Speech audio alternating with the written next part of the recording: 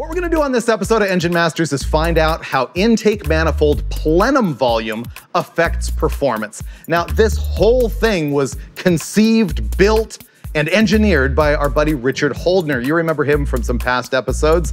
I think there is no guy I know who is more dedicated to intake manifold science than Richard is.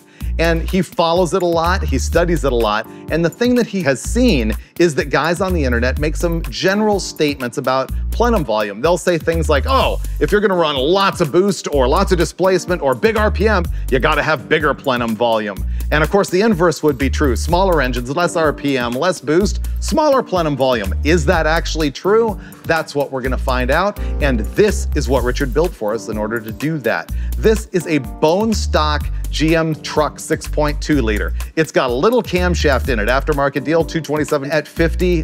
That's not a lot of duration. It's a pretty tame camshaft. It's also got headers on it and the Holley high ram intake manifold. And of course, the whole EFI is gonna be controlled by Holley. So this is really rudimentary. And the thing that is gonna shock us is we're gonna hang it on the dyno and it's gonna make like 575 horsepower. And that's with this straight out of the box high ram on it. But the thing you see people do all of the time is like build little spacers between the lid and the runners and adjust plenum volume a little bit.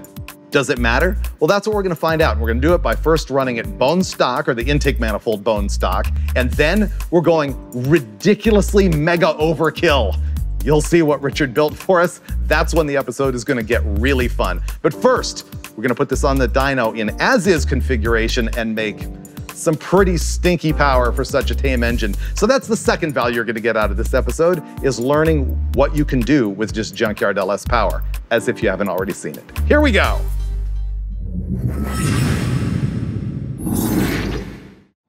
You know what the greatest thing is about this episode? Tell me. Blame Holdner for everything. It's all his fault. I can tell you not right here.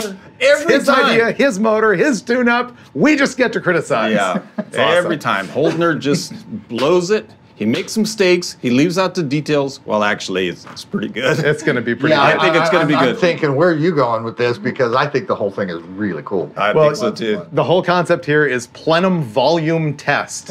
Yeah. Simple test. And carburation erased from the picture, which this would be virtually impossible to do with a carburetor. This is the EFI only program. It would have no signal, but Richard Nish took some time and got the Holley all tuned up, so it made it, again, easy for us. Roll it in, plug it in, ooh, we get to push the handle and see the results and talk about it. I'm super curious about this because on a factory Dodge Magnum, they had an intake manifold called the beer barrel, and the guys on the internet say the plenum volume is too big, and they stuff like 2x4s and all kinds of stuff in there with, you know, 2x4s? spray in place Not foam. even the popsicle stick. Yeah. Straight to the 2x4. I've seen it. I've seen 1x2s, you know, wedged and bolted to the sides of the plenum on tunnel rams and stuffed and changed, and I've seen it too. So I was working on a highly modified beer barrel intake, and I didn't know whether to believe the internet or believe, you know, that the Chrysler engineers knew what they were doing. Yeah. But we will definitively know which direction things go after this test. Just like we did with the intake runner length test before that you missed out on,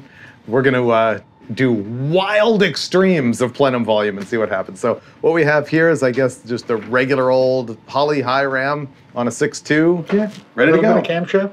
Easy. Okay. Fire it up.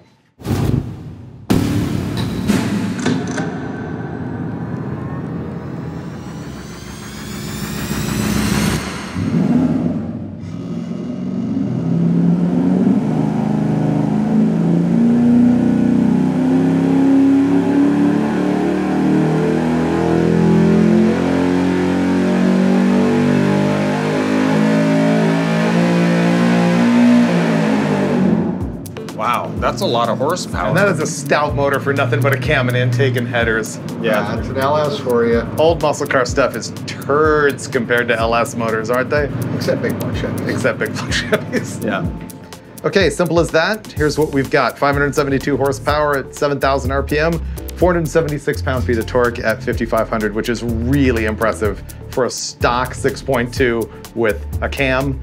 Arguably an intake manifold that's completely wrong for the combination and headers.